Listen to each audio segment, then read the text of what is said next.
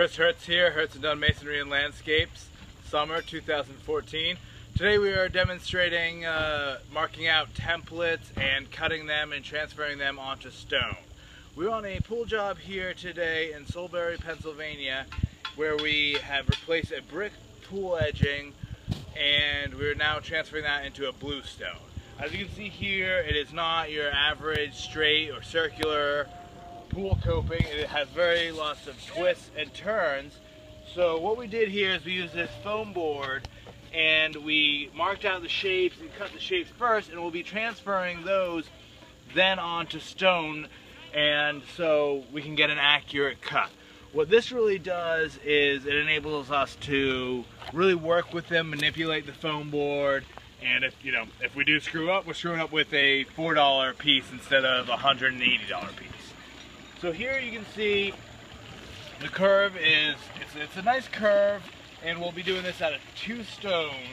Here's the one where we had to match it up here to the curve of the hot tub, and then with the curve of the flow here. We have the SEP here entrance.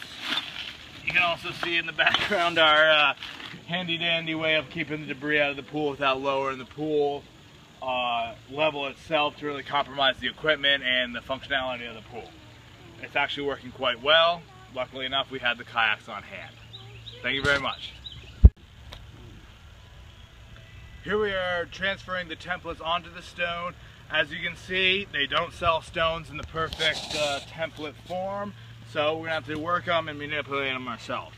What you want to do is make sure that your template is fitting everywhere on your stone. You have plenty of overhang. You don't want it ever to go to the edge, because that makes cutting it a little bit more difficult when it goes right off the edge.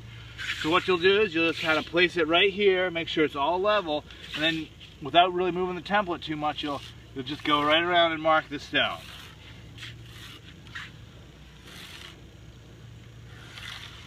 You want to make sure the template does not move while marking, otherwise your shape will be off. And you want to be careful of any imperfections where the template got bumped. A lot of times these corners are very difficult. You want to make sure they're very sharp. You want to go away from the corner when you're marking.